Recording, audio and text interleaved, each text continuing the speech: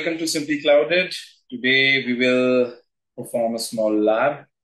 This lab is designed around BigQuery, and we will learn how to create a data set, how to create sample tables. We'll also upload some sample data to BigQuery, try to query it. If you think my speed is very slow, you can always run the video in 1.5x, but I'm going to keep it slow for a generic purpose so that everyone can be with me. So in this video, we will first see what is BigQuery.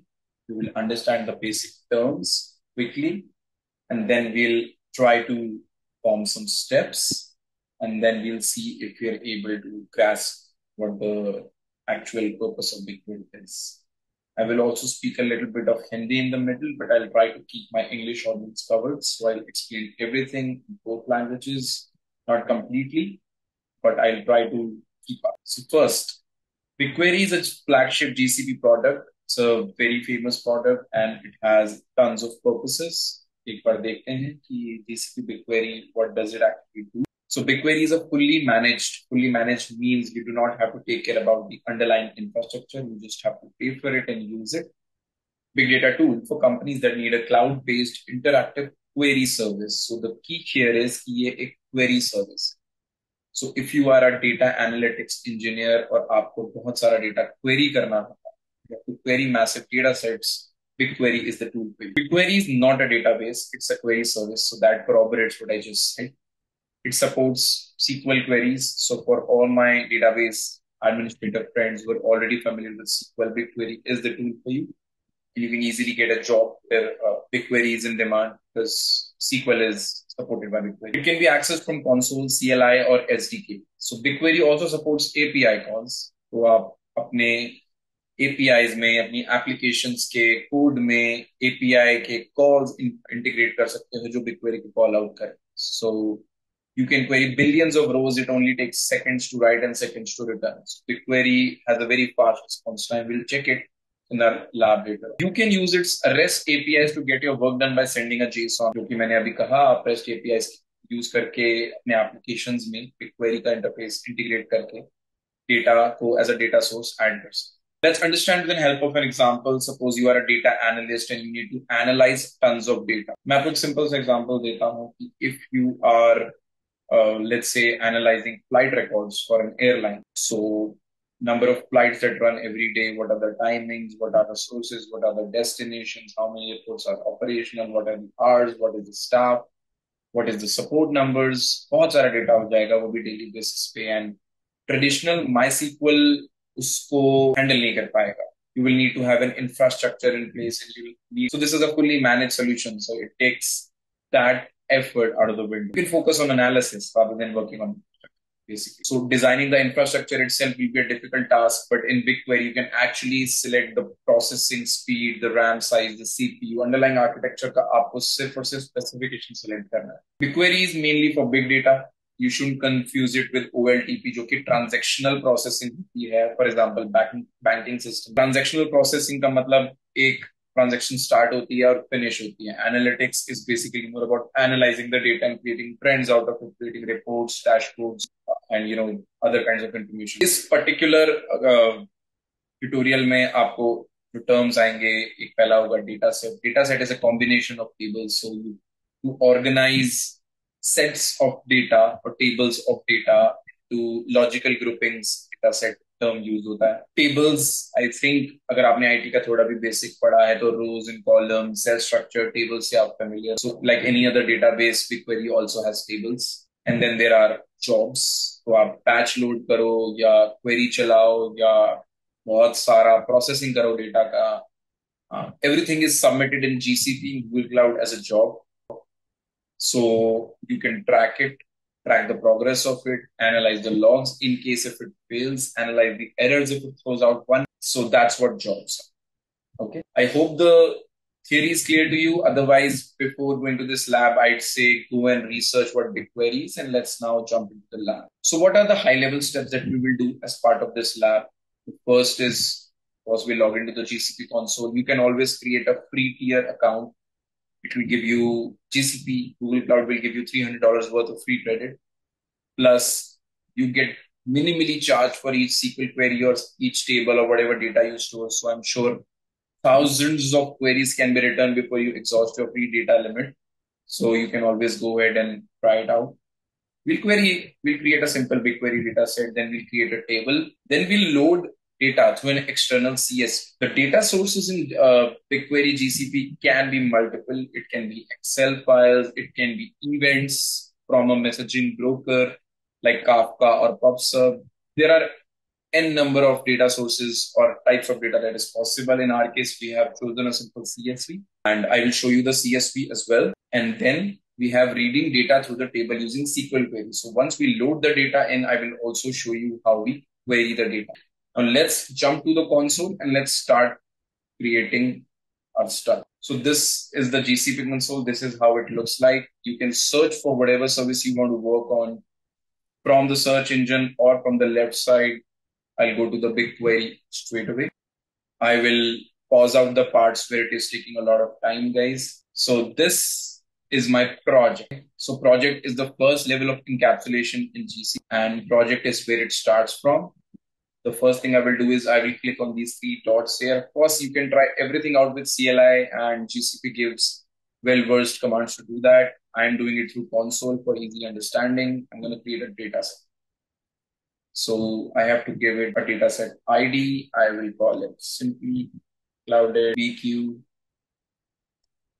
dataset.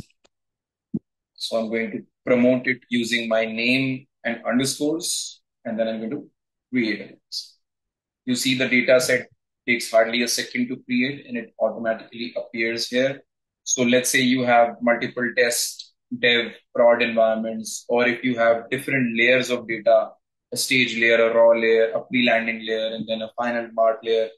Datasets are really handy there because you can control the access on dataset level. So if you want to give a user access to a particular dataset but hide the other datasets, that is completely possible. So if you click on the three dots here, you will see a share. Based on whom you give access to, you can always control granular access to a dataset. Okay. Let's move on and let's create a table. We'll create an empty table, but we'll upload the data, and then we will select a file. I have created a sample data.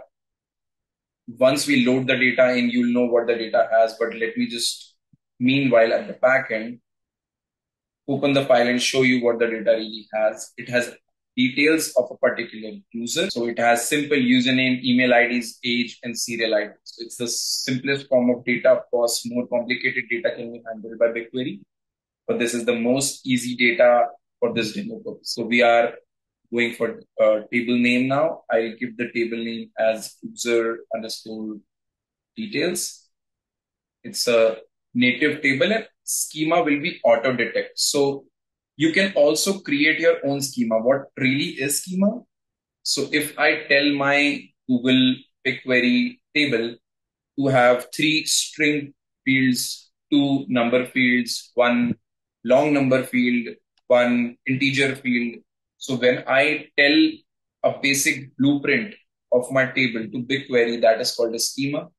Here I am telling BigQuery to just detect the schema automatically from my file.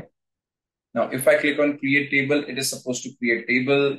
More advanced part of these tutorials will have partitioning, cluster information. For now, we'll just let the default values stay.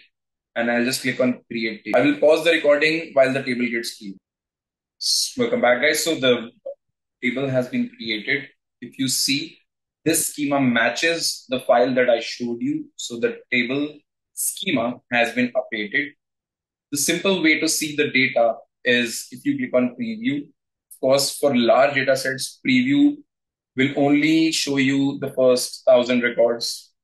It will not show you more than that. And in that case, the only option you have to read the data is to query the data. For now, you see that there are 10 rows here. Each row has the details of a user with the user ID, user name, email, age, serial ID. So that's how you create a table. Now, let's say I have been tasked to filter out all those users who are above the age of 32. Of course, I can always look at the preview and see what the data is, but the more efficient way is to run a SQL query. Okay. So first of all, I would need my project ID. So BigQuery runs a hierarchical query where it first wants to check your project ID. It first wants to check your project ID. Let's just copy this entire query and build it. So BigQuery has a very cool feature. If you submit an incorrect query on the top end where it is written type a query to get started, it will throw you an error right away. So it continuously analyzes, processes, and debugs your query for errors. So if I paste it here, it is going to throw me an error that project ID is not valid. Now what I'll do is I'll go to the project and click the copy the project. I'll paste this, which is student. Now it is looking for a data set. So I'm going to replace this Viz Labs with simply clouded. See, now the query is validated, which means the query will run. What my query is doing it is just selecting username from the entire table where age is greater than 32. If I run this, it is going to give me just those users whose age is above 32. What if I want to see their age as well? What if I want to see all the details? I would just replace the username with star. So now what I'm telling is select everything from this table where age is greater than 30. So if I run this, I will see the entire details, but the age will all be greater than 30. You can also save your queries, run them later. You can also schedule your queries. So let's say if you want to run a certain query to delete or purge records before a certain timestamp, or if you have any such requirement to purge record, delete records, transform records, transfer them from one table to the other, or n number of SQL queries, they can be scheduled using basic cron jobs and basic functionalities. So that's the basic of Google BigQuery using datasets and tables. What we learned so far was we created a BigQuery dataset, we created a table, loaded the data through CSV format.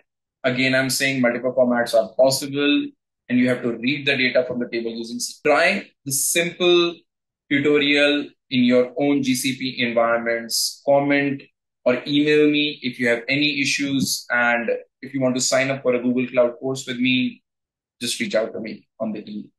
Thank you. Thank you for watching. Please like, share and subscribe for more such videos at Simply Clouded. To subscribe our channel, please hit the bell icon at the bottom.